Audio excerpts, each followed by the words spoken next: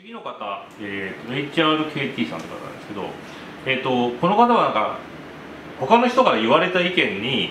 なんか違うなと思ったんだけど、なんかモヤモヤとしているということでちょっとお聞きしたいということなんですけど、先日ある意見を聞きました。それは輪廻して次の生命に生まれ変わるとき、その生命は今の生命が何をしてきたかわからない別の人格なので、業を相続していても実感がないはずだと。だから根性で修行とかあまり熱心にする必要はないのではないかと。せいぜい今が困らない程度に道徳を守ればよいのではないかという意見で、それを聞いてなんか違うんじゃないかなと思ったみたいなんですけど、でもなんかはっきりとどう違うのかという、何が間違っているのかがわからないということですね。まあこの相手の考えにもいくらかなんて言いますか、このポイントはありますよ。だから全く空から飛んできたものも異物じゃないんですね。だから正直我々も過去でどんな業をやったかもわからないし、だからそれはまあわからないということははっきりしています。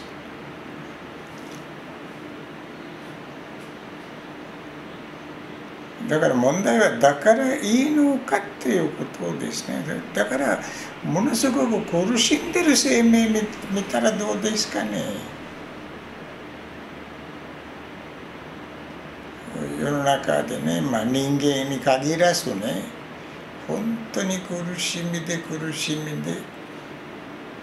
日本でもいいんだけどね、いろんな国々でもいいんだけど、例えば人間でもね、ホームレスで食べるものもなくて、もう本当にすごい苦しんでるでしょ。だから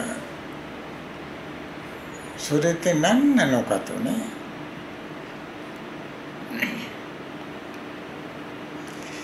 だからいろいろ人はいろんな遭遇する。それからものすごい大成功で生きていてね、ものすごい財産をあってね、もう月々億単位で収入があった人でも逮捕されたり、戦財産没収されたりっていうねこともありますね。だから過去の分わからないっていうのは当たり前わからないんだけど、業の結果はひどいもんなんですね。だから我々はせっかく人間に生まれたんだから、もう善行為のみをするっていうことは具体的な対策法なんですよ。これは道徳的などう生きればいいかっていうことに答えであって、哲学的に問題を解決するわけじゃないんです。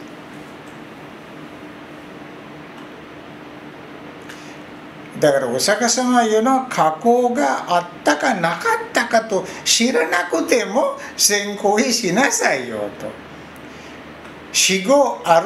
ってもなくてもどうでもいいやと。今善行為しなさいよと。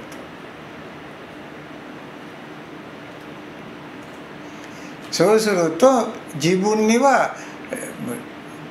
具体的に幸せになるんだということは分かるでしょうねと。だったら論理的にそこを拡大してみるだけ、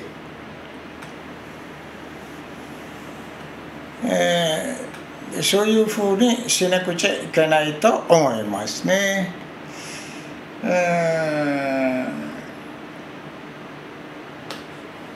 でこの質問した方ではなくて、この人との対話でしょ。相手がそこそこ道徳守ればいいんではないかっていう異論というかね、この提示出したいでしょ。それは成り立てない。なぜならばそれって怠けだからね。世の中でそこそこやって何も得られません。道徳っていうのはそう簡単じゃないんです。かなり頑張ってやらないと善行為はできないんです。生命が悪行為するようにできてるプログラムなんです。だって生きることは存在欲で生きてるでしょうに。未生物から巨大な神々まで存在欲とは欲でしょうに。欲には怒りやら嫉妬憎しみやらもうつなげてくるんです。だから貪嗔痴は必ずあるんです。だから貪嗔痴が作ったアルゴリズムで生きてるんだから、生命の視線の流れが悪行為になるんです。だから善行為するっていうことは我々は遺伝子のプログラムに逆らっているような大変なことなんです。そこそこ善行為するっていうのはあまりに物事を知らなさすぎなんですね。だからあんた心配する必要はないんです相手が本当に生命の仕組みはそれほど知らないんです。はい、以上です。はい、ありがとうございます。